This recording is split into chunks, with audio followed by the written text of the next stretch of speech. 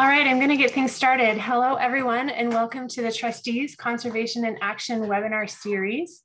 My name is Cynthia Dittbrenner. I'm the Director of Coast and Natural Resources at the Trustees.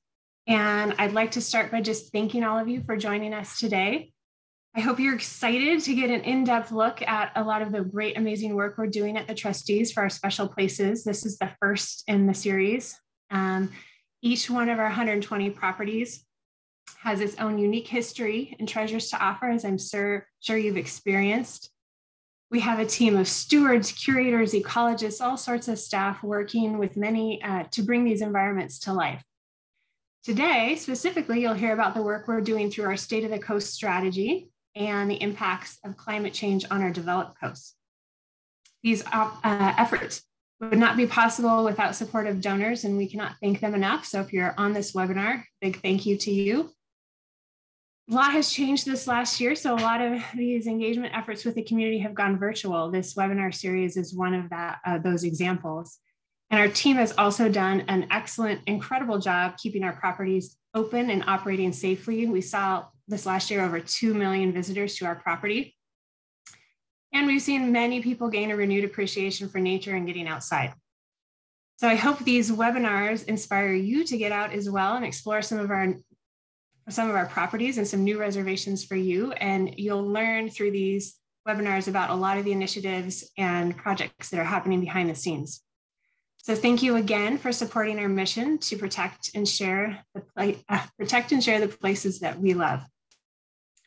Logistics: during this webinar series, you'll be able to submit questions through the Q&A button at the bottom of your screen. If you move your cursor, you'll see it appear. And then we're going to have 3 speakers, and we'll pause after each for questions. The speakers will be myself starting out, followed by Cecil, Barron, Jensen, who's the Executive Director of Remain Nantucket. She'll talk about resilience work on Nantucket. And then we're going to have Linda Orel, who's the Director of Policy here at the Trustees, talk about some innovative policy work to address threats to our coast. So without further ado, I'm going to pass the microphone to myself. So Christine, if you would advance to my slide, that would be great. So first I'll introduce myself. I am Cynthia Dittbrenner, Director of Coast and Natural Resources at the Trustees. I have not been here very long. I started at the Trustees this last summer.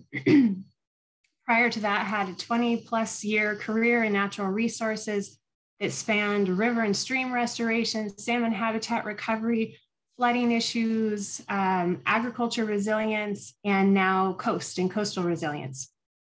So excited to be here leading this team. Our team is charged with caring for the natural resources at our reservations across the state. So we care for forests and salt marsh and coasts and barrens and grasslands all across the state. Part of my role is to help lead our coastal strategy work in the State of the Coast report, which is what we're going to talk about today. I somehow lost the title slide, but the title slide was said that we're going to focus on our developed coastline. So this is part of 3 different webinars that will be part of this Conservation and Action series focused on State of the Coast. This first one is developed coast, and then we have beaches, and then the third one is salt marsh. So I want to take just a quick step back and talk about coastal strategy first. 5 years ago, well, I'll start by saying our organization has a history of 130 years now. We're a very old organization, and over that time, we have accumulated 120 miles of coastline that we either own or manage. And I'm sure you've been to some of these beaches. We've got Crane Beach up in the north, some beautiful beaches on the islands, Cape Hogue, Norton, Cosqueda Cotu Wildlife Refuge. Hopefully you've had a chance to see some of those. And 5 years ago, we said, we're seeing a lot of impacts from climate change, sea level rise, coastal storms, erosion. So we had a coastal vulnerability assessment done to look at the impacts of sea level rise and storm surge on our reservation specifically. And that information was very illuminating. It gave us a lot of information that was helpful to figure out what we were going to do with some of our infrastructure, how to protect our beach habitats. But it was also a little bit scary, and we thought we need to develop a broader strategy for the coast. So we brought together a bunch of different groups in our organization, reached out to partners, and developed a coastal strategy with these three tenets: protect and advocate for our coasts. Linda will talk some about that policy work when she is up. Inspire a love of coast, so really getting people outside and getting them engaged in our work. And then 3, focus on our vulnerable places. So looking at those from a scientific lens, trying to figure out what types of projects we could do to make them more resilient. Next. So part of that coastal strategy was to launch State of the Coast reports. We wanted to do one each year for 5 years for the different stretches of the Massachusetts coastline. The first one was for the North Shore, and that came out in 2020. And then last summer, we published the one for the islands, Martha's Vineyard, Nantucket, and Gosnell. That's what I'm presenting on today. We just started our effort for the next one, which will be launched this next summer, and that will be for the South Coast and Buzzards Bay area. Next. Before I show you the maps, I want to show you what's behind them. This is what we're facing as far as sea level rise and storm surge. So this graph on the left shows sea level rise, and the green line shows what we've experienced to date up to 2020. And then you'll see 4 diverging dotted lines out into the future. It's hard to predict the future. These 4 lines represent different emission scenarios. So how many greenhouse gas emissions are we going to emit on this planet? And depending on how many we we're on different trajectories for sea level rise. Now, the state and others advise us to plan to the high level, which is the yellow line. That's the trajectory we're on now. Clearly, it would be great if we could reduce emissions and get onto one of those bluer lines. But in all scenarios, we're looking at sea level rise. For Nantucket specifically, we are looking from about 2010 to 2050. It's 2.67, I'll just say 2.6 since it's not an exact science, feet of sea level rise. And then out to 2070, 4.5. And then out to 2100, we're looking at 8 feet of sea level rise on that high scenario. Now the graph to the right talks more about storm surge. So storm surge is a different thing. We expect to have stronger storms into the future. The lighter orange is the 1 in 10-year storm event, and the darker is the 1 in 100-year storm event. So the 1 in 10 is a storm we expect to see about every 10 years. In 1 year, there's a 10% chance of that happening. So an interesting comparison you can make on this graph is that right now, the 100-year storm event, that dark orange, is equivalent or a little bit lower than the 10-year storm event in 2050. So in 30 years, a storm that we would normally see once in a lifetime is going to be a storm that we see about every 10 years. Next. So here I'll get into some of the key findings for the islands. You can go to the next. I'm going to talk about erosion and flooding today, specific to our developed coastline, so where our communities are. This map shows erosion areas, and this is in Edgartown, Eel Pond. So these dotted lines show you where the historic beaches were or shorelines were. The red shows where it was in the 1890s. So you can see there was a barrier beach protecting this, hence the name Eel Pond. I had several people say, oh, that's why it was called Eel Pond, because it was not a pond now. Yellow, 1970s, it had breached sometime in that period. 1980s is the green, and then you can see the aerial of where it is now. Because that barrier beach is gone, the pink now shows you the areas that are high risk to erosion to the year 2050. Go ahead and click the next, Christine. So what we did was across both islands, we overlaid that pink high erosion area with our infrastructure, roads and buildings. By 2015, across both islands, we expect 800 structures to be threatened, which is $4.6 billion in, the parcels represent $4.6 billion in land value. We were unable to actually get the value of the structures, which could be quite high and make that number quite a bit higher. And then 44 miles of roads at risk. Next. Now I'm going to move into flooding and just sea level rise in general. Here's an example of Nantucket. The red shows projection for how high the daily tidal flooding will be in 2050. So in 30 years, a daily high tide is projected to flood these areas you see in red. And then the yellow shows the 100-year storm flooding. So that would be flooded once approximately every 100 years, not a science, a 1% chance every year. And then we overlay that with our roads and structures. The green shows the roads and buildings that are within that daily tidal, the area that is going to be daily tidally flooded in 2050. Next.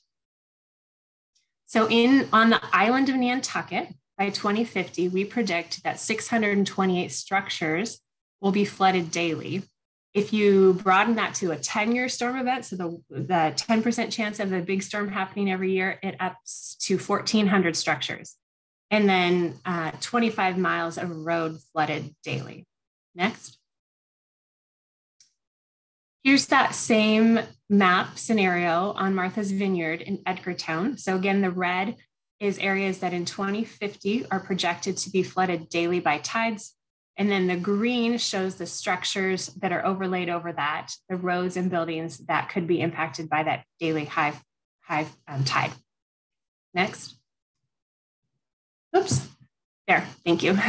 So across Martha's Vineyard, again, if we add these up, there's many towns around Martha's Vineyard. So we add them all up, it's about 290 structures would be flooded daily. In a 10-year storm, that increases to over 2,000. And then miles of road, 16 would be flooded daily. And in a 10-year storm, 95 miles of road. Next. You can access this online. So the trustees.org/coast will bring you, you click on this 3 bars on the top right, which is your menu, hit State of the Coast, toggle down to maps. And then these are the different maps that you can view. So you can zoom into your property. The first box says projected flooding. That's what we looked at. And the other one we looked at was the one on the lower right, FEMA coastal erosion. Next. It'll pull you to a map that looks something like this, where you can zoom into your property and then you can toggle on and off the different maps or layers projections on the left. You know, this is not exact, so it's supposed to be used to give you an idea at the landscape scale. So I wouldn't compare your neighbor's house with yours, for example. Next. What do?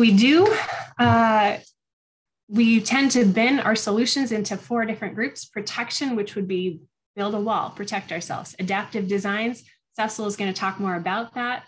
Here's an example of the picture in the background of the Edgartown Yacht Club that was raised 2 feet in 2019. That's an example of an adaptive design that cost $7.5 million. So very expensive to do that. Restoration of natural coastal areas. If you click to the next slide, I have an example of that. We talked about Nantucket Harbor here on the left and the flooding. This picture on the right shows that barrier beach, the Cosqueda-Coatue Wildlife Refuge, that is protecting that harbor from sea level rise and specifically storm surge. And it shows some areas where we might experience potential breaches. So we're looking into that. But we have these barrier beaches all around the islands and they're at risk. Next. And then the last option is retreat and relocation, which is a real conversation we need to have. These projects are expensive and there may be some areas that we cannot make resilient. Next. Oh, so that's the end. Our sponsors are Remain Nantucket and Breckenridge Capital Advisors. I do want to mention that on Martha's Vineyard, many of the towns have gone through a municipal vulnerability preparedness planning process. And then the Martha's Vineyard Commission is pulling all of the towns together and partners together to develop a climate adaptation plan. And then in Nantucket, they have developed a coastal resilience plan that just came out in November. So there's a lot of planning work going around in this arena about what's at risk and what we can do about it. So the next slide just gives you my contact information, and then we'll open it up to questions, which I think Siobhan and Christine will facilitate. Yep. So Cynthia, here's a question. What can I do to lessen the impacts of sea level rise on my property? It's hard to do something on your individual property. I would zoom in on those maps and check out what the impacts are going to be. Get active, talk with your local towns and elected officials and find out what are they doing at the larger landscape scale to combat this or make our coastlines and our infrastructure more resilient. It's not the kind of thing where you can go out on your property and build a wall, but ignore everyone around. It needs to be done at a larger landscape level. I would say one thing you can do is leave vegetation alone. Don't trample the grass. Dunes and grass are our friend, so that can definitely help. Let's see. And Yeah, another thing you can do not specific to your property would be to help support organizations that are doing this work and volunteer. We have lots of volunteer opportunities that you can get engaged with us. Any other questions? Sorry, we have another question here, Cynthia. This relates, I think, to our first State of the Coast report. And it's, do you have any remarks about similar studies on Cape Ann coast? Yeah, so we did a report in 2020 for the North Shore. And there are, I was not here, so I'm less familiar with some of the discussions we've had with the town or how they're moving forward with some of that information, but I can speak to the data, which shows that we see similar impacts there. We see a lot of beach erosion, habitat erosion, and where that's in a natural area, that's one thing. Where it's in an area where we have these coastal communities right up to the coast, it can also be a challenge. So for example, in the Rockport area, I know they've invested millions on seawalls to protect the communities from storm surge. And there are several areas where them and other communities are looking at the resilience of those seawalls. Do we need to raise them up? Is it worth it? There's potential to put big sand and dune nourishment projects out where you just dump a bunch of sand. Those can work, but they're short term and they're also very costly. So I think that's the extent I can really answer that question in this arena, but I would encourage them to look at the report for the North Shore. Okay, and then I think we have time for one more question, and then we'll get back to people for any additional questions we haven't been able to get to. But what kinds of impacts are we seeing on our beaches as a result of climate change, Cynthia? And I'm guessing this is just islands in general. Yeah, so I'll give you a teaser for this to encourage you to tune in to the February 2nd webinar on beaches and coastal banks. But the impact we see on our beaches where we don't have infrastructure is we see a lot of erosion happening, similar to what I showed you. We see a loss of habitat, in some cases, a loss of shorebird habitat. We have a lot of these barrier beaches that we're seeing erode and breach, and sometimes they build back, but they're continuing to migrate. And in a lot of cases, the erosion rate is outpacing the accretion rate where sand is building up. So you may be familiar with some beaches like Norton Point, where we've just done a big dune project to restore the dune there and maintain access. But there are other portions of the beach where we have not been able to allow at least oversand vehicle access for some time. So we're thinking about access, we're thinking about habitat, and we're thinking about coastal resilience in general and community resilience. All right. Thanks, everyone. I think it is my job now to pass the mic over to Cecil Barron Jensen, who again is the Executive Director of Remain Nantucket. And she's going to talk about some resiliency planning work on Nantucket, and I will let her give an introduction to herself. Thank you. Hi, everyone. I'm delighted to be here. My name is Cecil Barron Jensen. I'm the Executive Director of Remain Nantucket. I'm really happy to be part of the symposium today, and it's so fun to be part of this wonderful panel. Many thanks to the trustees for including me, and congrats once again for your impactful State of the Coast report. Remain Nantucket and Remain Ventures were founded in 2008 by Wendy and Eric Schmidt. We conduct two kinds of activities, charitable and venture work. Our charitable work is an offshoot of the Schmidt Family Foundation and includes our grant program in partnership with the Community Foundation for Nantucket, support for the town of Nantucket, and partnerships with other nonprofits across the island. We also have entrepreneurial venture projects and real estate investments. If you know Nantucket, you might be familiar with some of our beautiful buildings and our amazing tenants. We own a bakery, a culinary center, bookstore, and we've recently purchased a building that will be used as a food hub and local sustainable grocery store. We have also invested in the island's regional transit authority and own the transportation center on Washington Street. On our venture side, we also work closely with the Chamber of Commerce to support island businesses, including funding the new Keep the Rock Solid grant program and launching the Nantucket Island Center for Entrepreneurship. Our work aligns with our overall mission. And this is our mission. Remain Nantucket and Remain Ventures are dedicated to strengthening the enduring economic, social, and environmental vitality of downtown Nantucket and to encourage innovation and bring resilience across the island. Over the past couple of years, we have turned our attention more closely to this matter of resilience. Not just coastal, by the way. We care about systems that hold us together as a community, systems that include energy, communications, culture, transportation, waste management, regenerative agriculture, and economics. Today, though, I want to introduce you to the Envision Resilience Nantucket Challenge. As the sponsor and organizers of Envision Resilience, Remain deliberately wanted to engage in conversations about the future of Nantucket in the face of climate change and sea level rise. We wanted to respond to the rising fear associated with the reality that much of our beloved downtown, as you just saw, is going to be seriously impacted by sea level rise in our lifetime. Instead of running away in fear, we wanted to present hopeful images to our community.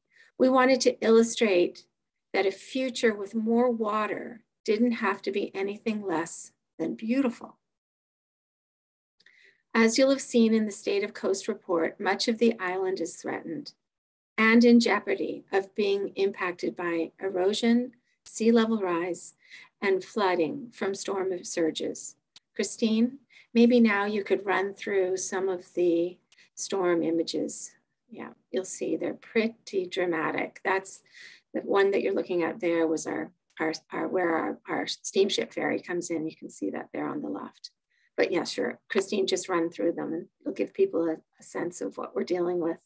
This was from this year, by the way. This was, well, actually just at the very end of 2021. Okay, so just this month, we've seen substantial flooding downtown as a result of winter storms. On dog walks across the island, I've seen marshes and coastal paths leaking water onto roadways and impacting well-worn trails. Issues around erosion have sent us into panic mode in several spots around the island's perimeter. It is almost impossible for those of us who call Nantucket home year-round to avoid this issue. It is no wonder that, according to a survey we conducted last year, over 88% of the visitor and residential population is either concerned or alarmed about sea level rise. For those of you who haven't already heard about Envision Resilience Nantucket Challenge, it was a year-long project that asked graduate and undergraduate students from 5 of the country's leading design programs to imagine Nantucket's waterfront with as much as 9 more feet of water by the year 2100. We worked with students and faculty from Northeastern University, Harvard, Yale, University of Florida, and the University of Miami. They studied 3 distinct areas of Nantucket Harbor: Grant Point, downtown, and Washington Street and the creeks. Their well-researched and thought-provoking designs formed the centerpiece of an expanded community engagement campaign, which included presentations, a speaker series, coffee roundtables, and a public art installation.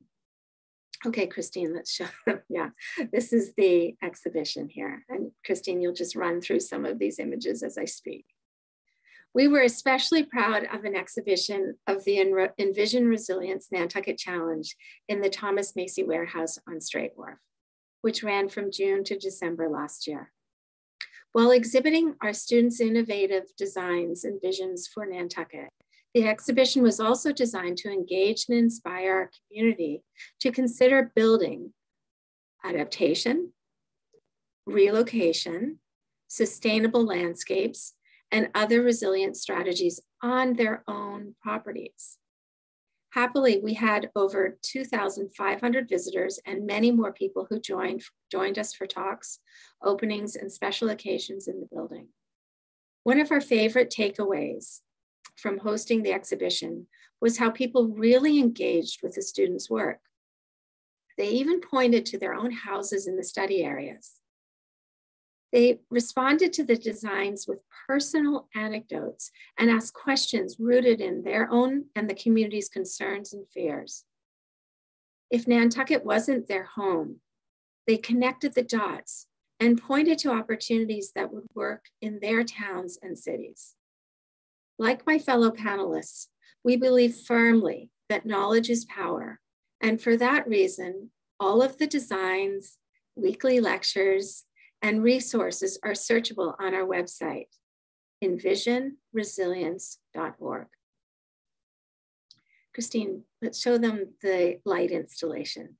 Oh no, no, run through these, Christine, that's great. These are the students' designs. Yep, you can keep, yeah. So those are really great adaptive designs that the various students came up with. That one is really interesting. Yeah, all of them. One of the things that we really loved about all of the designs is that not only incorporated a fresh new thinking of a way to build buildings in Nantucket, but they all, you'll notice, incorporate green energy sources, which is going to be really important as we go forward. Okay, there we go. There's the public art installation. While the challenge was focused on Nantucket, as you can see from our community engagement efforts, it was also designed to inspire others in coastal communities around the world. You can click through to the next one. Yeah, there you go. This was our light installation. It was an incredible art installation that we projected. It's called light or image projection on that building in downtown Nantucket in October last year. And it told the story of sea level rise in a really compelling way. But anyway, since ultimately the whole project was intended to be a demonstration exercise for how we can all live innovatively with rising seas. Yesterday, we sent out a second of our two-part survey. We're hoping to gauge whether people's views about sea level rise have changed in the year following the increased activity and educational awareness on the subject of coastal resilience.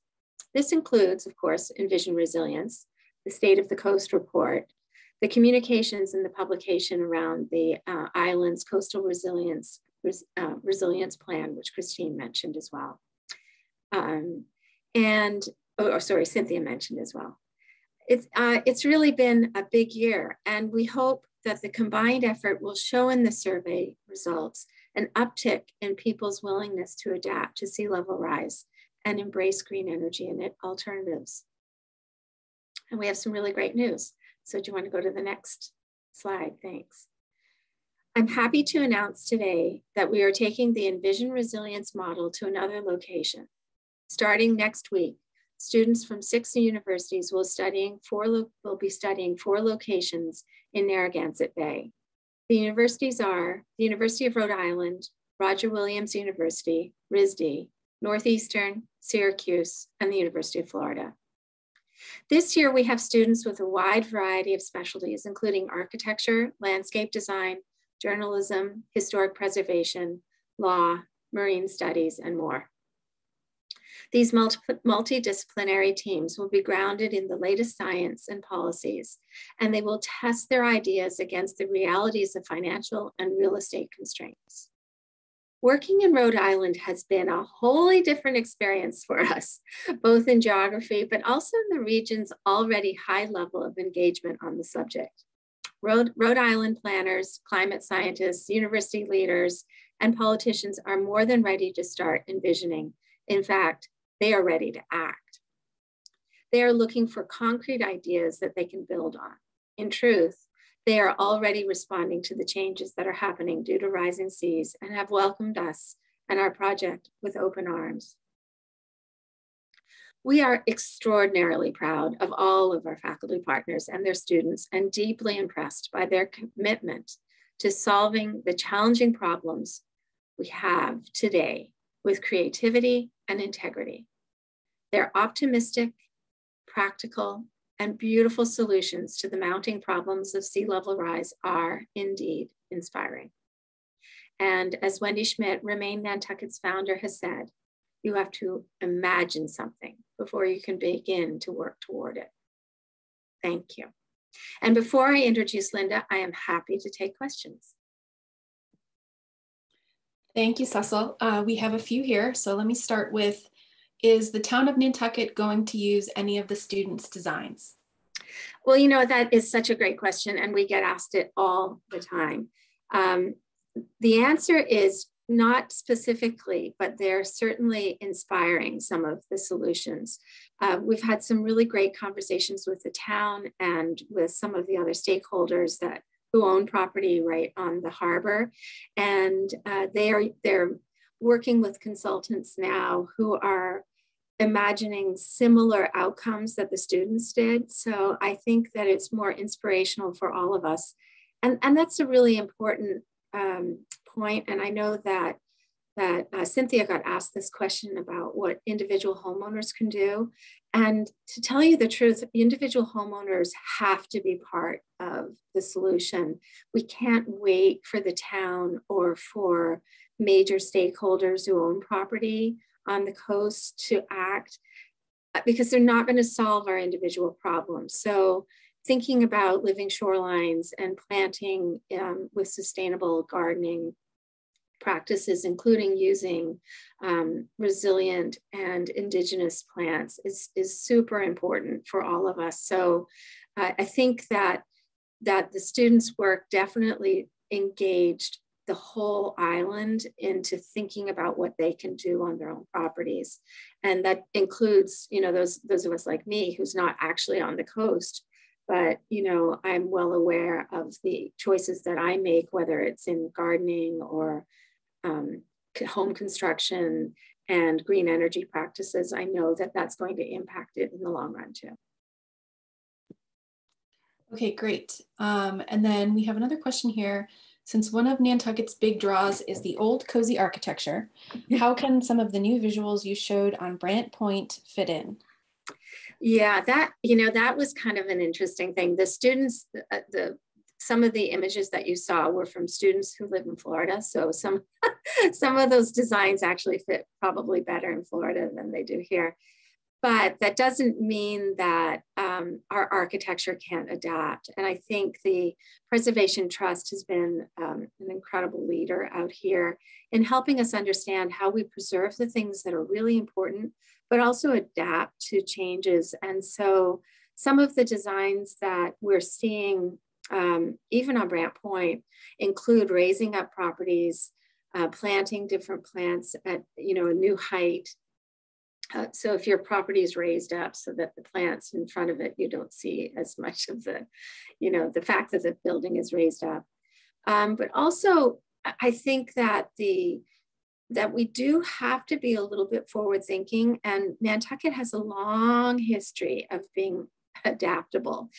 If we go back in time, you see a lot of our buildings were actually, our 17th century buildings were picked up and moved into places for 18th century properties, and 18th century buildings were picked up and moved for 19th century. So we've had this really great tradition of reusing our buildings. And I'm not necessarily saying that we're going to need to relocate neighborhoods, but we do need to think about how we're going to adapt. So some of the historic integrity of the properties and the buildings can stay intact, but they can still be responsive to the challenges that are coming because of sea level rise. Okay, great. And I think we have time for maybe one more question. What do you think was the response to Envision Resilience, the State of the Coast Report, and other coastal resilience initiatives last year? What do I think of it all? I am so excited. I know that when we started this project, Envision Resilience, back in 2018, we were sort of scraping around the edge and saying, what exactly does this all mean? And now there's this great new fluency to the subject on Nantucket.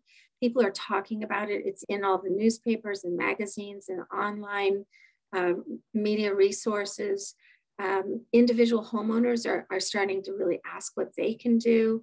The town is showing incredible leadership. Our nonprofit organizations have really stepped up, including the trustees, and we're so grateful for all of the work that you're doing on Nantucket. So I know this is a really dark subject, and I know that there's lots of reasons to be nervous, but honestly, I think that, as I said before, Nantucket is super adaptable, and we have a good track record of learning from the past. And I think that it's all coalescing into something that is going to be kind of exciting. And as I said, I think living with more water really can be a beautiful thing, and we just have to be ready for it.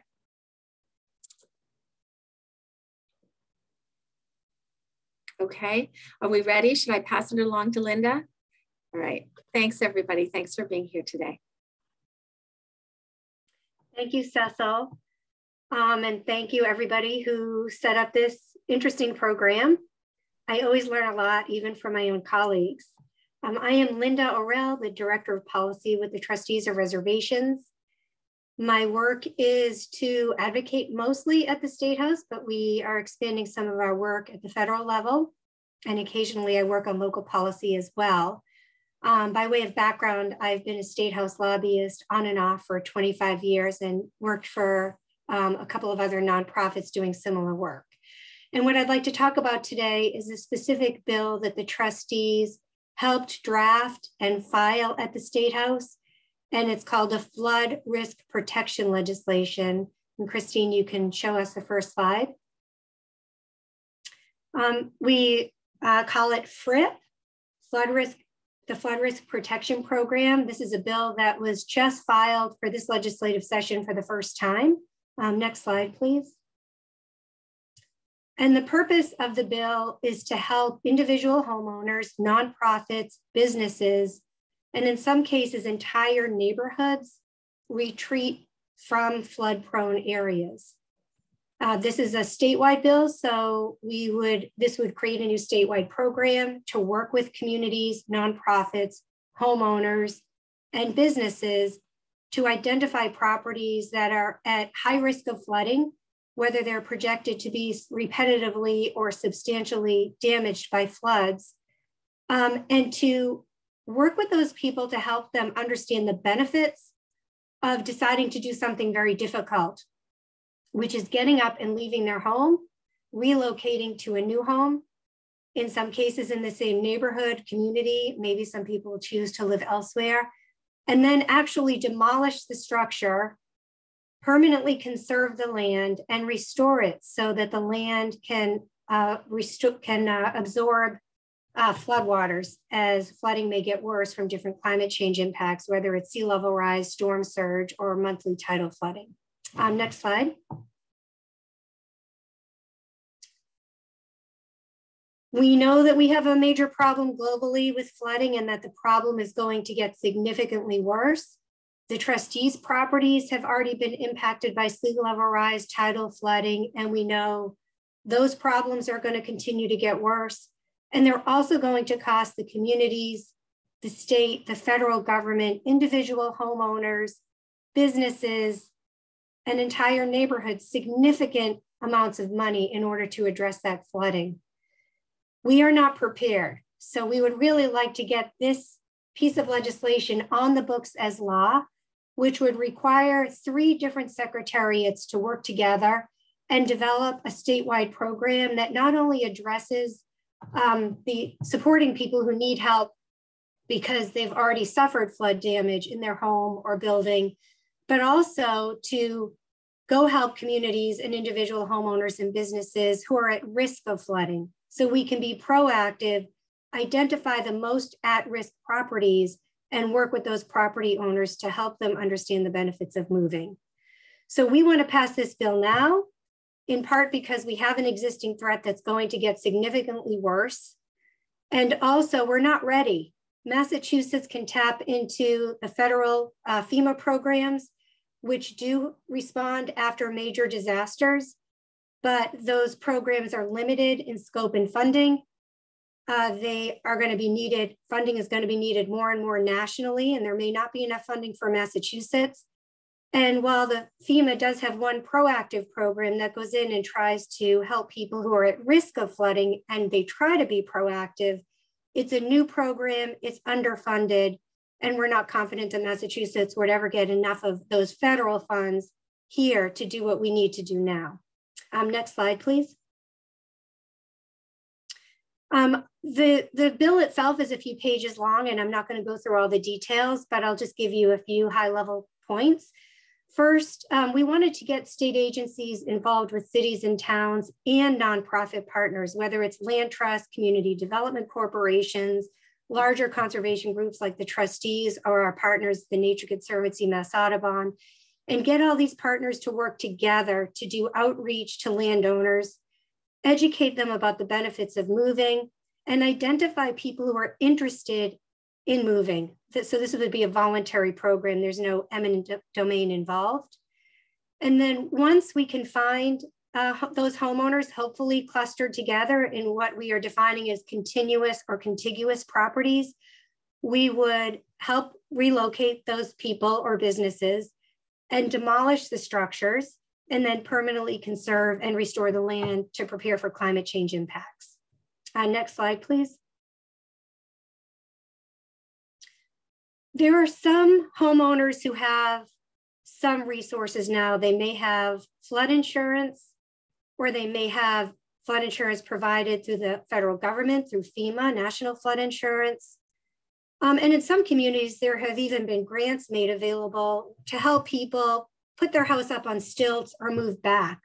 And Cecil just shared some very interesting and beautiful designs on how that can and should happen.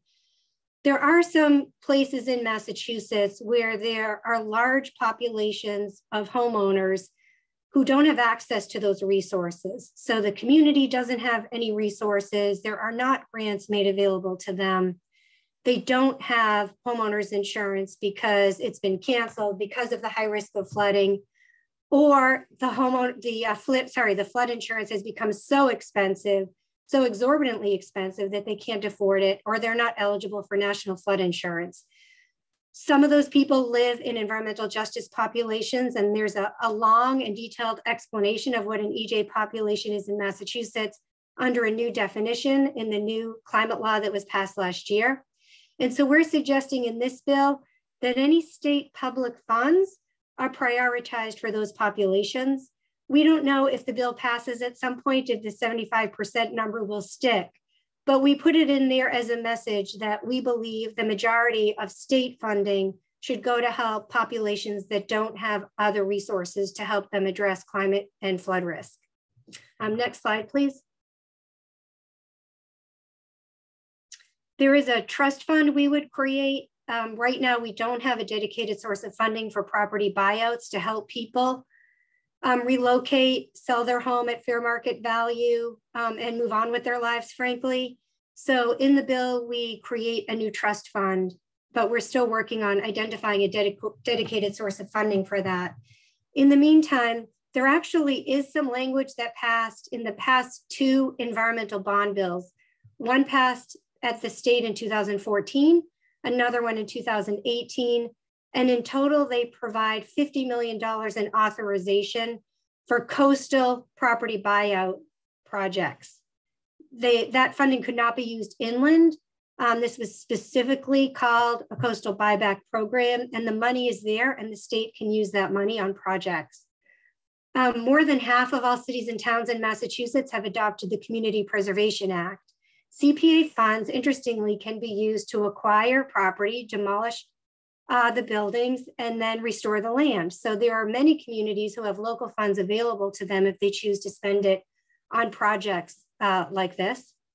And of course, we still need to work on identifying a dedicated funding source, and that will take us some time. Next slide, please. Even though the trustees initiated this legislation, we always work collaboratively with our partners. And so we have a very strong coalition. You can see the nonprofits here who we're working with, statewide organizations that are very interested in passing this bill. We have two identical bills, one in the House, one in the Senate. The bill already had a hearing. We testified at the hearing and got excellent questions and a lot of interest from members of the Environment Committee. I know from a conversation yesterday that the chair of the Environment Committee is very, very interested in this bill and probably will put an extension on the bill, meaning that she would like to keep it in the committee and do some serious work on it and figure out how to pass it sooner, not later. That doesn't mean this bill will necessarily pass this legislative session. I wouldn't bet on it just because bills don't usually pass that quickly, but it does have a lot of momentum, support, and attention, which is really great. Next slide, please. And that's the end of my presentation. I would be happy to talk offline with anybody who's really interested in this specific piece of legislation, and we could go through the bill and all the different things in it. But all I can tell you is right now it's sitting in committee. We don't know what's going to happen, but we feel pretty good about where it stands at this time. And I'd be happy to answer any questions. Great, thank you, Linda. Someone wants to know how this differs from existing federal programs. A great question. So the Federal Emergency Management Agency has a few property buyout programs that operate differently depending on the circumstance. Most of them are post-disaster. So they come in and help homeowners rebuild, or in unusual circumstances, they might actually remove a building and then help people relocate. They do have a new program, relatively new, that passed in 2018 under FEMA called BRIC. It's the Building Resilient Infrastructure and Communities Program. It is designed to proactively help communities become more resilient to climate impacts. They haven't done any property buyout projects in Massachusetts. We are concerned that even though it's a pretty good looking program, that it's insufficiently funded and spread over 50 states, that Massachusetts will not see significant funding from that federal program. It's also used on a variety of other types of projects, not only property buyouts. So perhaps at some point, some BRIC funds could be used in Massachusetts for property buyouts, but not at the level that we need it to happen now. So we don't think the federal government is going to be able to provide the amount of resources that we need. The second issue is it is highly bureaucratic at FEMA. No slight against our federal friends who work really hard on this, but it takes up to 10 years to do a property buyout project through FEMA. So we thought we would create this bill that where we could do property buyout projects a little bit more quickly. We would have state funding right there available to people who live in Massachusetts and communities to work on these projects instead of waiting for a federal grant. And also we put in the bill a couple of important things. First, we are focused on environmental justice communities, and FEMA is not. It's not that they don't focus on communities that need. They have one provision for small rural communities, small impoverished rural communities, but there aren't as many of those communities in Massachusetts, whereas there's a lot of environmental justice populations. We are offering relocation assistance to lessees and tenants, and the federal government does not do that. We are focused specifically on continuous and contiguous properties so we can try to restore entire neighborhoods, thereby protecting whole communities from climate change impacts using nature-based solutions. We are also offering grants directly to not only state agencies and cities and towns, but also nonprofits who are really important partners in doing some of these projects, especially the pieces associated with land acquisition and wetland restoration. So there are specific differences in the state and federal bills, or state and federal, our bill and their law, where we are trying to fill in really important gaps. So that was a great question. Thank you. Okay, I think we have one more time for one more question, excuse me, before we throw it back to Cynthia for the closing. And Jennifer would like to know, is there a call to action around this bill, Linda? Write to our legislators. Is there a bill number that you could share?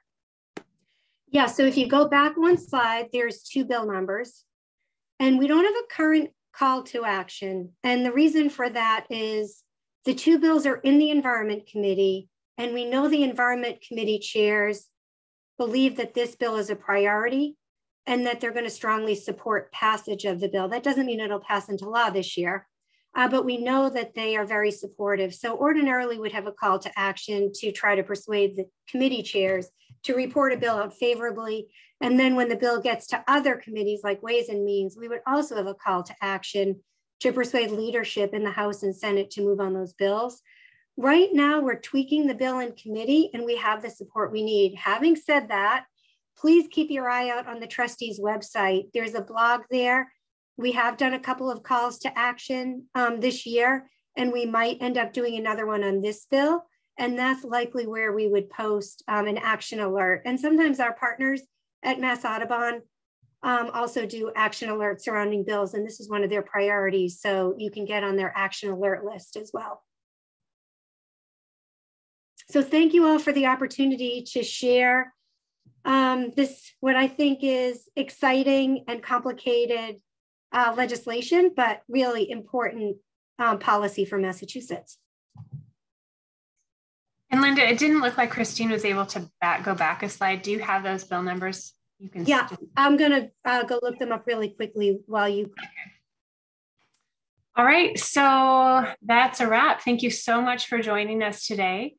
We hope you'll be joining us next week for the second in the series. It's called An Exciting Year of Contemporary Art at the Trustees, presented by Jessica May.